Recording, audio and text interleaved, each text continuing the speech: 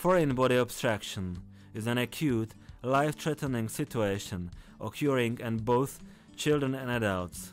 The adults often aspirate food particles, mainly if are drunken, while children most commonly aspirate a part of their toy or various nuts.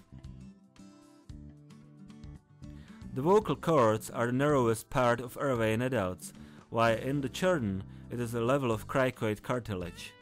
Distally to that narrowest part, the airways are getting broader, so the internal diameter of trachea is about 20 mm in adult patient.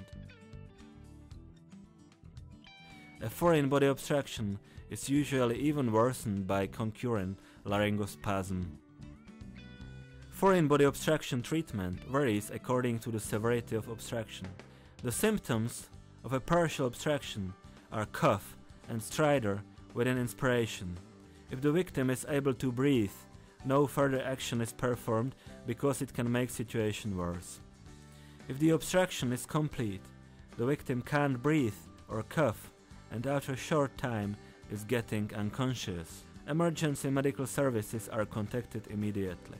All maneuvers are based on the principle of intrathoracic pressure rise, and thus foreign body is expulsed by the stream of expired gas. Series of back blows is the safest approach.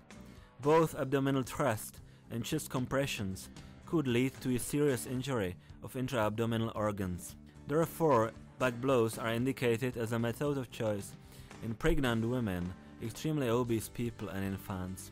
Heimlich maneuver consists of forceful pressure on upper abdomen, which pushes diaphragm upwards rapidly.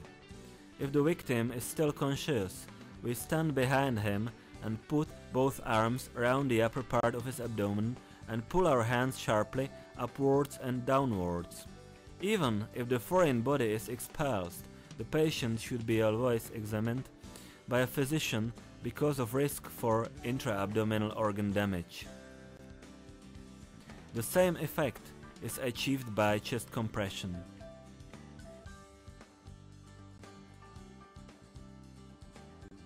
If the victim is already unconscious, full basic life support with CPR is initiated. In terminal stadium, laryngospasm sometimes relieves and foreign body is expulsed. The infants are placed face down over our hand, a forearm with head and neck supported. Forceful back blows are delivered. In unconscious infant, emergency CPR is started.